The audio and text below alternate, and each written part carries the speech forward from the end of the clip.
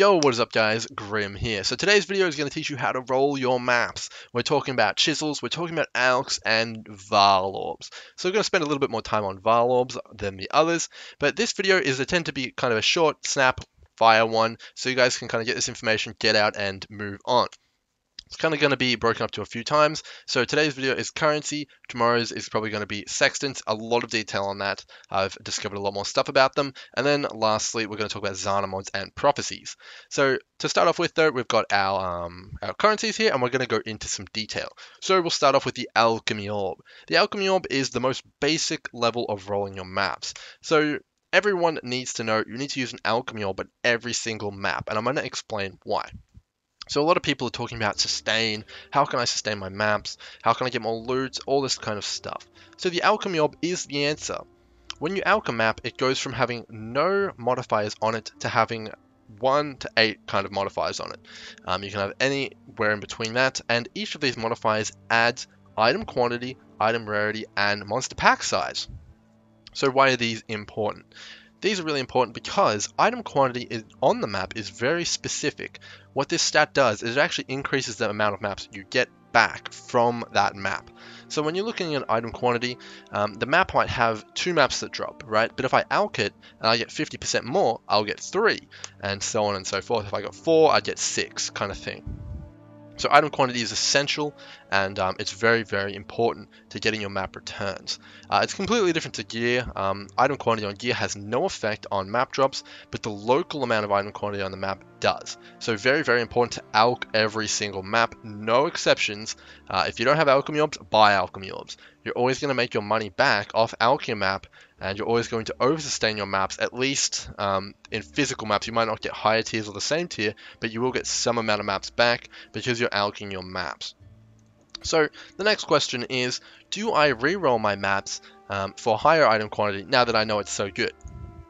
No, I personally don't. Some people do, especially on Guardian maps and stuff like that. But as a rule of thumb, if I can run the map and it doesn't have stuff like Reflect or Temporal Chains on it, I will keep the map and I will just run the map. However, if it does have Elemental Reflect on it or something like that, I can't run.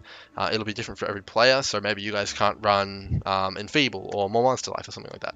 You guys will know what mods you don't like to run. Just scour and alch those one back, but if it's runnable, just run it. I don't think there's any problem with running a lower item quantity map, because the more currency you invest into re-rolling it, you're kind of already losing before you even start the map, because like every time you scour alch one, you're basically losing a chaos. So if I do that 3 times on a map, I now have to make 4 chaos to even make 1 chaos back, which is just not realistic. You're not going to gain that much currency from going higher quantity on the map. So if you alch a map and it's runnable, run it. If it's not, scour alch until it is. That's basically my rule of thumb. Make sure there's an alch on every map. Moving on, chisels. So why are chisels so good? Why are they so expensive? Should I be using them? Should I not be using them? What's going on? Okay, so chisels. There's a nice, really easy rule of thumb here. So chisels, basically what they do is it increases the quantity of a map by 5% per chisel when you use it on a white map. If you use it on a rare map, you're only going to get 1% increase, so always be using chisels on white maps. That's the only time it's ever worth it. Don't chisel up a rare map. But chisels, as you can see here, add 5% increased item quantity to a map, but they don't add other things like pack size or item rarity or anything, which are also very good. Specifically pack size. So chisels, basically, as we just talked about, are going to increase your map returns by an amount. You can have a maximum of 20% increased item quantity on there from chisels. So at its base, if we're getting 2 maps back again and we get 20%, we get like an amount, a fraction of a map back. But you will eventually get returns because of chisels. However, the reason I don't really like chisels as much is that when you're chiseling a map and then you alch it, as you can see here, the modifiers dilute the effect of the chisels. If it was a more multiplier on top, so if it was like the rare map amount and then multiply that by 20%, it would be much better. But chisels are very expensive right now. It's about 1 chaos for 2, so it's 2 chaos to even kind of chisel up a map. It's very similar to alching and scouring and kind of rerolling your maps. You're kind of already spending a bunch of money before you're even in the map, so you're kind of defeating yourself and cutting into your profits before you even get started. So you're probably thinking now, well, don't chisels suck? No, chisels are actually very good in the right situation. So that 2 chaos that it costs to chisel a map and give you 20% additional kind of returns When you put that on high tier maps, which have a very high net worth, so like we're talking Guardian maps, tier 15 maps, and stuff like that, it can be worth it. That 20% increased quantity is actually very valuable, because if that 20% actually causes you to drop another map, that's like profit, right? That's like 15 to 20 chaos profit off the Guardian map. So the rule of thumb I like to use with chisels is you chisel your high tier maps, so we're talking red maps, Guardian maps, and you kind of leave alone the low tier maps. There is an exception to this rule. If you're playing with a party, chisels become more and more worth it, because the kind of map bonus gets multiplied by your group bonus, multiplied by the magic. It kind of all works together. Doesn't work quite as I just said, but the idea is that the more people you have, the more worth it becomes to invest more and more currency in the maps, because you'll be getting more per map, which is very, very interesting. So chisels, the rule of thumb, high tier maps, yes. Guardian maps, yes. Yellow maps, and then white maps, no. Unless you're running with a group. So that's going to be chisels for you guys. So now we'll move on to the mighty Vaal orb, and then we'll tie it all up at the end and kind of go over it one more time. So the mighty Vaal orb is very, very sought after right now. It's worth about 1.5 chaos, and I'm going to explain why. So straight off the bat, when you Vaal a map, it's going to turn the map into a corrupted map, which means you can no longer modify it any further. Any map that is corrupted has a chance to drop a sacrificial fragment, which I'm going to show you guys now, and these range from around 1 chaos each to 2 chaos each, and sometimes up to 3 to 4 based on the league time. So these fragments always drop off the end map boss, and they have around a 1 in 3 shot at dropping, so every 3 maps should drop you a sacrificial fragment, sometimes more, sometimes less, obviously. So straight off the bat, a Vaal orb basically pays for itself 1 in 3 maps, which is really interesting. But there's also other mechanics which come into play here, and we'll talk about them now. So when you Vaal a map, you'll get 4 different outcomes. You'll either corrupt the map with no effect, meaning it'll just become corrupted and have a chance to drop a sac fragment, which is not the best outcome. It'll destroy the map basically by upgrading it to a different map on the Atlas. So if I Vaaled this tower map, it would have a chance to turn into a different map on the Atlas, meaning I can no longer run the map I wanted to run, and it becomes something else. So I consider that pretty much bricked or destroyed. So that's a very bad outcome. The next outcome is that it changes the map's modifiers and makes it have 8 of them. So this outcome is the best outcome a lot of the time, because remember when we talked about modifiers, they add item quantity, they add pack size, which is more monsters, and they also add item rarity. So when we're talking about this, we're basically talking about tons more map returns, more loot, and in a group it's going to be even more insane, and we get the fragment on top of it. So that outcome is very powerful, and that's what Vaal orbs are all about. So that's the best outcome. So we have destroying it, do nothing, very powerful outcome, and the last one here is to make the map unidentified. So what this does is it basically changes nothing. It just turns all the mods unidentified, meaning you can't see them anymore, but they remain the same. The bonus to this is whenever you run an unidentified map, it has 30% increased item quantity on it. So if you think about it that way, it's kind of like having 6 chisels. So when we think about the last outcome there, 6 chisels, pretty bad, not bad there. For 1.5 chaos, we're basically getting 3 chaos worth of stuff there. The next one is going to increase our map's item quantity significantly. Generally, it's by about 40 to 30%. So again, that's 6 to 8 chisels there. That's very worth it for the Vaal orb.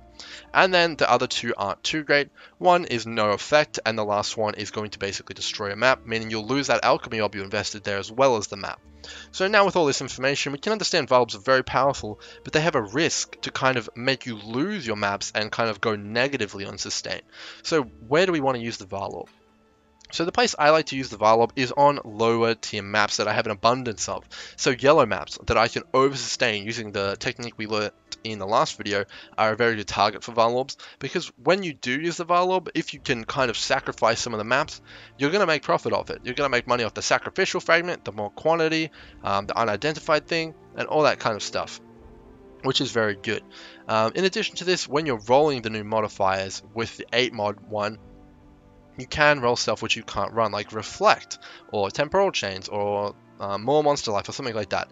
That makes using Vaal orbs very risky on high tier maps.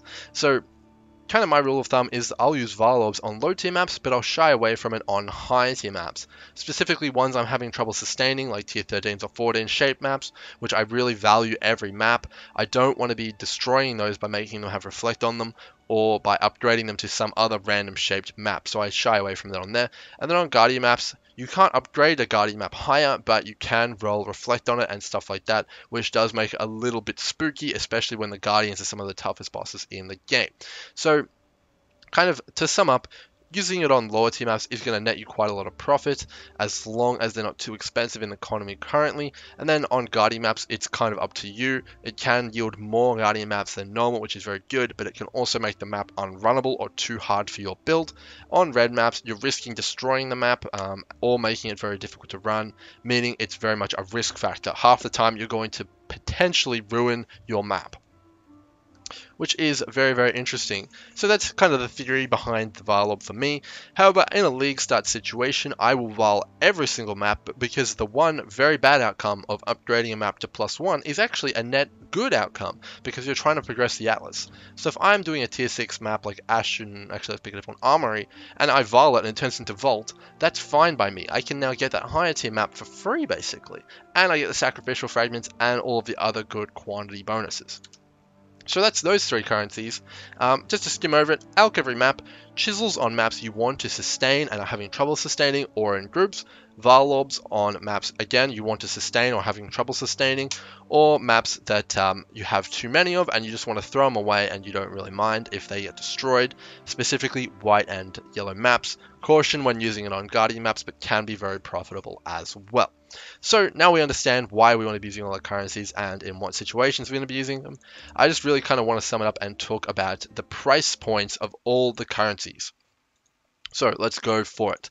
Alchemy orbs are an exception to this. You always want to be using alchemy orbs every single time, every map, doesn't matter the price, always use them. Very, very powerful. You cannot not use them. So that's Alchs. Let's talk about chisels really quick. I'm going to kind of give you my opinion here.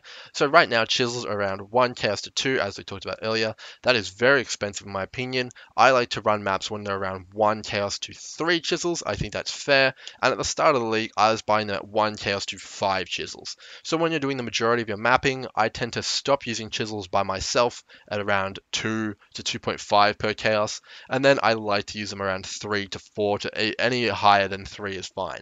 That's kind of my opinion on chisels, because I believe the Vaal orb is much more valuable, and I'd rather use the Vaal orb over chisels when I'm kind of mapping solo. If I can get a 1 chaos investment for 30 to 40% quantity versus 20%, I'm going to do that instead of using chisels. However, you can use both of them and use even more quantity. So that's chisels. Vaal orbs right now are kind of in vogue. Everyone loves Vaal orbs, and they are very popular.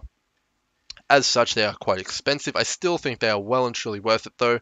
Vaal orbs add so much quantity to your map, as we did the maths earlier, versus chisels, and you have the fragments, and you don't really lose too much when you kill a map. You just lose the Vaal orb and the alchemy orb, and you gain that easily back when you're running stuff like maps with sextants and influence and stuff like that. So I think Vaal orbs are worth it all the way up to probably 2 chaos. Past that point, I probably wouldn't buy them anymore. But at 1 chaos and below, they're extremely worth it, and I would buy them all and Vaal every map that it felt safe to Vaal on. Having said that, I would consider Vaaling my high tier maps if I thought I could sustain them enough. The only real factor with Vaal orbs is, am I destroying my map pool and going negative here by bricking maps by upgrading them 1 tier? That's the question you guys need to answer for yourself. So we'll be talking about sextants next. I will do the Elder Ring guide. I know a lot of you guys are asking, but I want to make sure everyone understands the entire mapping process with my guides before I get to something as complicated as the Elder Ring. If you guys are really interested and you want the Elder Ring stuff now, check out Carve's channel. He will answer all your questions. I know he's got a lot of videos on it as well. So that's going to be the video for today, guys.